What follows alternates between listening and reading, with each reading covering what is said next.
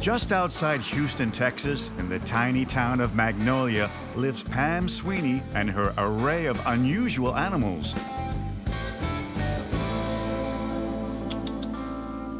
Pam runs an educational company that performs outreach to children and teaches them about exotic animals. Being able to take all of these animals that have been hand-raised by me and talk about where they came from, what they eat, all the different unique characteristics. Being able to bring these animals to locations and share that is very rewarding. Danny, come on, buddy boy. Come on, come get your bread. The animals, they make her happy. If something inside of her drives her, the passion for them. Pakadu Exotics has over 60 animals with origins from all over the world. Among these lucky rescues are kinkajous and coatimundis, as well as one animal with a strong set of lungs. Tommy, a miniature donkey. While burros of any size are hardly a rare sight in Texas, this little fellow was about to find a hulking new friend and get a new lease on life.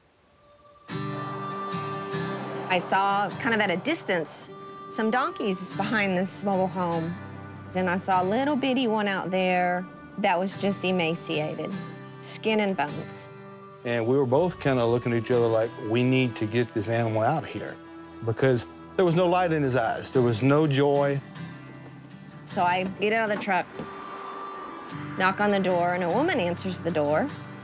And I said, I saw that little donkey from the road and was wondering if you'd be interested in selling him.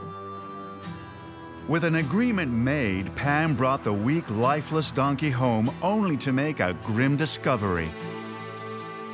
Tommy, come to find out, was full of parasites, was in very bad condition.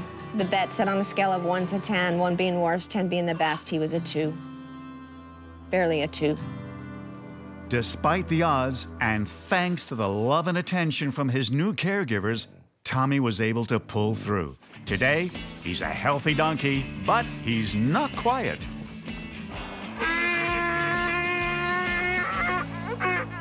You're sleeping real good on a Saturday morning, and you hear, oh, I mean, that right there, that pretty much kills the, okay, that's the alarm clock, get up. And he's ornery. Ah! Donkeys are just a little bit ornery. He drugged me for a while, and I thought I was gonna fall flat on my face.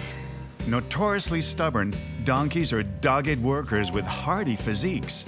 They've been used as beasts of burden for more than 5,000 years and can pull up to twice their body weight on level ground.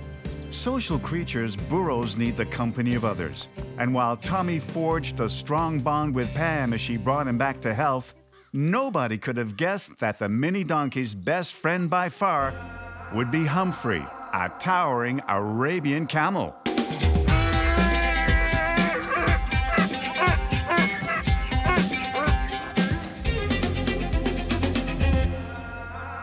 Almost immediate, they took up to each other like they've been pals for life. I see people different times of the day stop. They go to the fence, they're taking pictures of them, Humphrey and Tommy, wanting to pet them. Everybody loves them. In the little world of Magnolia, Texas, they're pretty famous. So how did a loping camel wind up in this little world? A breeder friend had a baby camel, and Pam couldn't help herself. I actually got him at 4 weeks old, got a bottle 5, 6 times a day for a year.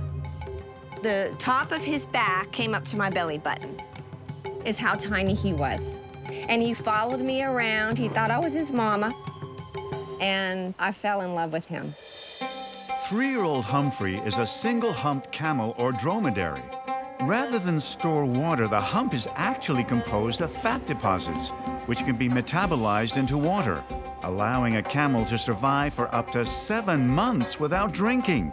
Weight-displacing feet, closable nostrils, plus sand-shielding eyelashes and a 3rd eyelid further suit the dromedary to desert life.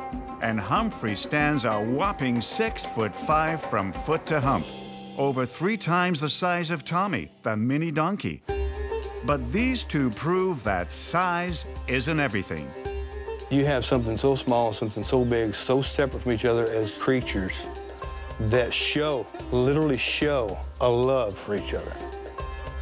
With Tommy and Humphrey, you've got this sickly baby donkey, and he's been rescued, but he's all on his own. And young animals especially need companionship for their psychological and physical well-being. An animal doesn't thrive without the right kind of nurturing. Where's Humphrey? Here he is. He's hiding behind the tree. When near-to-death Tommy first laid eyes on Humphrey, it was love at first sight. To my amazement, Tommy went straight to the fence, following him. Up and down the fence, and I'm thinking, okay, he's not afraid, he's not running, he's not scared, he's not nervous, he's wanting to be close to this camel. But Humphrey gave him the cold shoulder. Humphrey didn't want anything to do with him. He was like, what the heck is that? You know, trying to leave and get away from him. Despite being snubbed, little Tommy kept regaining strength and kept after. Hard to get Humphrey. It's like, this is weird, this isn't normal. And finally, you know, thought, okay, I gotta just get them together in the same area and see if they're gonna get along okay. When she put the donkey in with that camel, the first thought going through my head was disaster. Because this is a camel towering above this little miniature donkey. Getting kicked in the face was the first thought. Humphrey could have kicked Tommy at any point.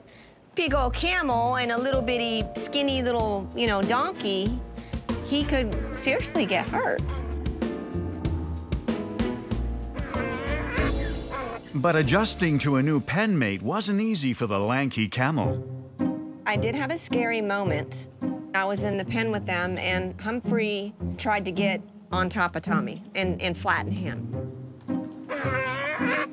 When a camel feels threatened by another animal, they will try and sit or lay on the threat to subdue it. I got him off real quick and thought after that, for sure, Tommy's not gonna want anything to do with Humphrey.